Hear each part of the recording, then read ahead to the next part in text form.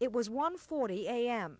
Deputy Sheriff Val Johnson was on patrol in rural Marshall County when suddenly he saw a bright light a few feet above ground level 2 miles down the road. I traveled about a mile, and the light seemed to intercept me, so to speak. Came right upon me. It was painful. The light was extremely brilliant and painful. I closed my eyes and I heard the sound of breaking glass, and that's the last I remember. Whatever it was came extremely fast. He didn't have time to be scared. He doesn't know what it was. I have no idea. It's truly unexplainable to me, or unknown to me.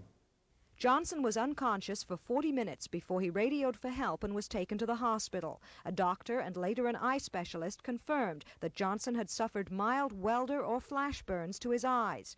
Even stranger, both Johnson's wristwatch and the electric clock in his patrol car had mysteriously stopped for 14 minutes. An investigator from the Center for UFO Studies in Evanston, Illinois, flew in to examine the damaged patrol car. There was no evidence of radioactivity, and neither the investigator nor the sheriff can figure how the two spring-mounted antennas became bent at almost 90-degree angles. At the scene of the accident, skid marks show Deputy Johnson coasted for 800 feet after impact before applying the brakes.